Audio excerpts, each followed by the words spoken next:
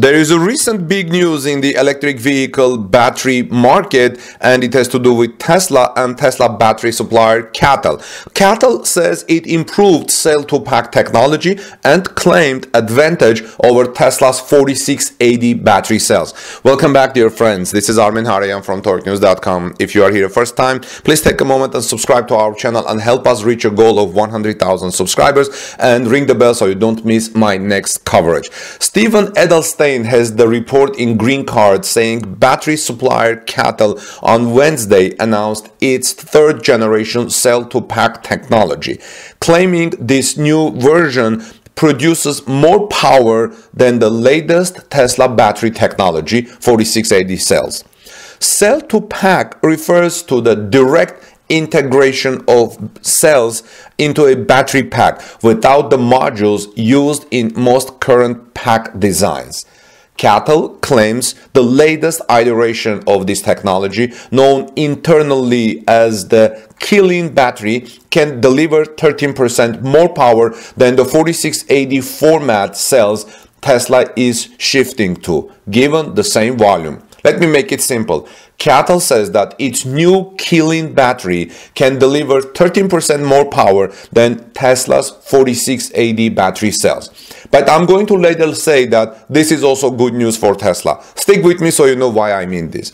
Now, the 4680 cells are larger versions of the cylindrical cells Tesla currently uses, something CEO Elon Musk has said will unlock cost savings.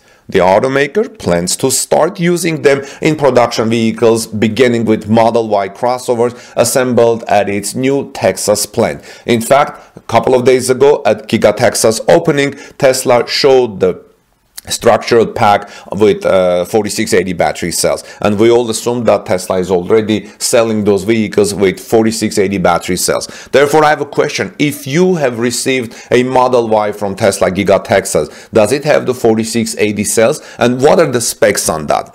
Now, CATL also claims cost effectiveness is an advantage of its cell-to-pack technology. A company press release said cell-to-pack will provide a balance between long range and economical efficiency.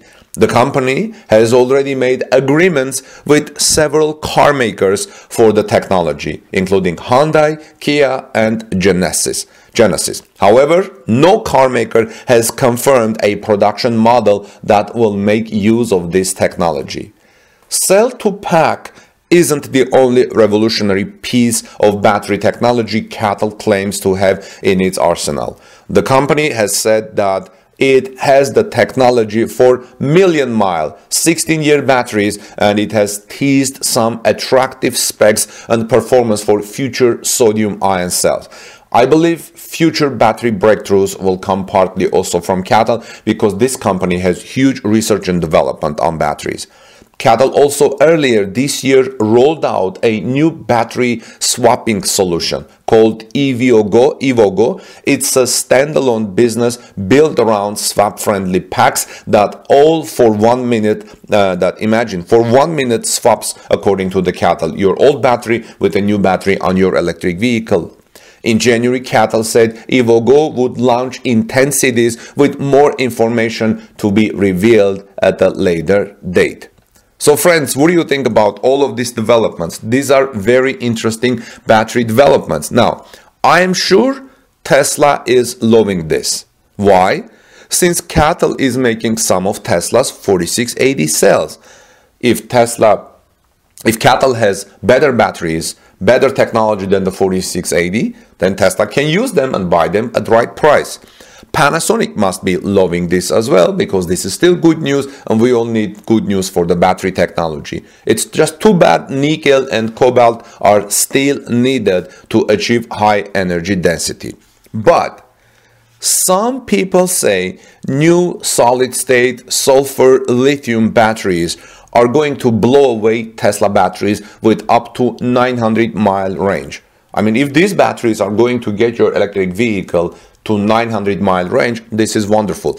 I believe in the future, I honestly don't know how long it will take, we can easily get to 1,000-mile range with electric vehicles per one charge, but at what cost, I don't know. Hopefully it comes at the right cost. Now, negating all of Tesla's advantages, this battery may do that. I don't know. And this will happen maybe in 2023 if CATL introduces this new battery, which I believe I said 13% is or 16% is better than the Tesla's 4680 battery. Now, not in 2025, not in 2030, but CATL says next year. These same batteries are going to make electric planes a reality finally. Because if you want to have electric planes, you need to come up ways to build new batteries that will get you better range, right?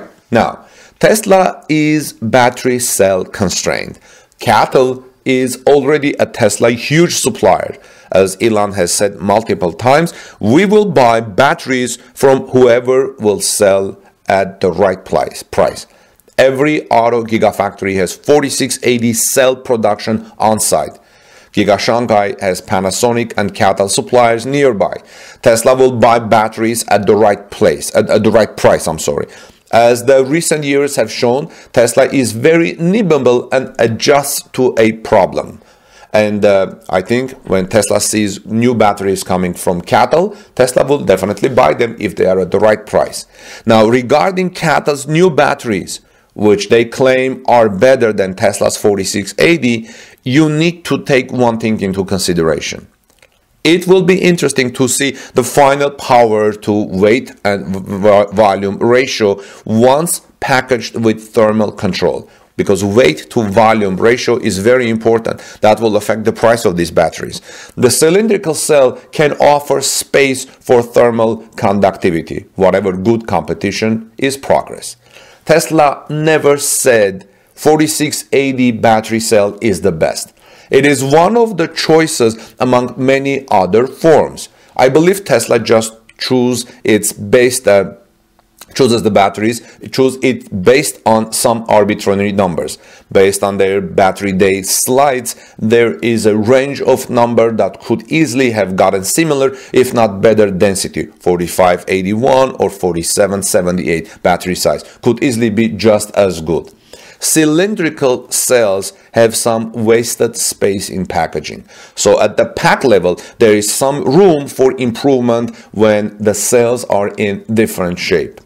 So what we are saying is that CATL's new Qilin cell-to-pack battery, by the way, it's spelled Qilin. This new Qilin cell-to-pack battery is more energy dense by volume than their own 4680 battery, which is being made for Tesla. We need to know what the weight difference is between 47 and 75 kilowatt hour versions and these two types, which is safer, which lasts longer, which recharges faster. The NCM version of the Qiling may be the most energy dense battery by volume in the industry, as claimed by CATL. But the BYD Blade still sets the standard for LFP batteries, say some people. The LFP version of the Qiling can't match it, also say some people. This entire thing boils down to the following, friends. Two things.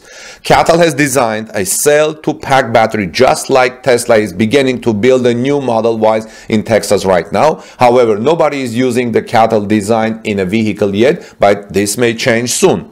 And the second, because they use prismatic cells, CATL's volumetric energy density is 13% better than Tesla, who uses cylindrical cells.